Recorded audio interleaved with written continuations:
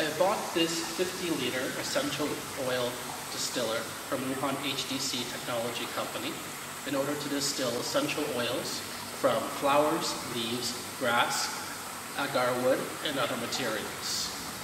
The first thing I recommend doing with your distiller is installing a water purifier to ensure you have cleaner steam during the distillation process. Our water purifier is in the back here. For agarwood, we need to crush it into pellets or grind it into a powder before we can use it. After this, we must soak the agarwood in water for 1 day. For this part, there needs to be more water than our agarwood in our mixture.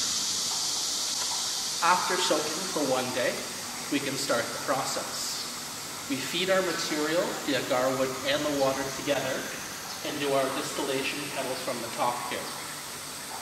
From there, we have to open up our steam valve in the back, as well as connect our water cooling tubes. This will start the process. It will take roughly 12 to 24 hours to complete the distillation process. During this time, you do not need to monitor the process. It will take care of itself. Once it is complete, we are able to discharge the material from our side panel here, as well as open our drainage valve in the bottom right here. Usually for my process, I get about 0.6% yield from my material. Now this will differ depending on the climate, the season, and the type of material you are using. For me, I've used my machine for 2 years. It has a high level of durability and a wide application of uses.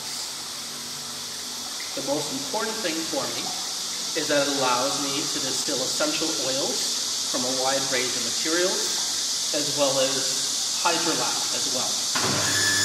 I have recently expanded my business and I've purchased a 1,000-liter stainless steel essential oil distiller from Wuhan HDC.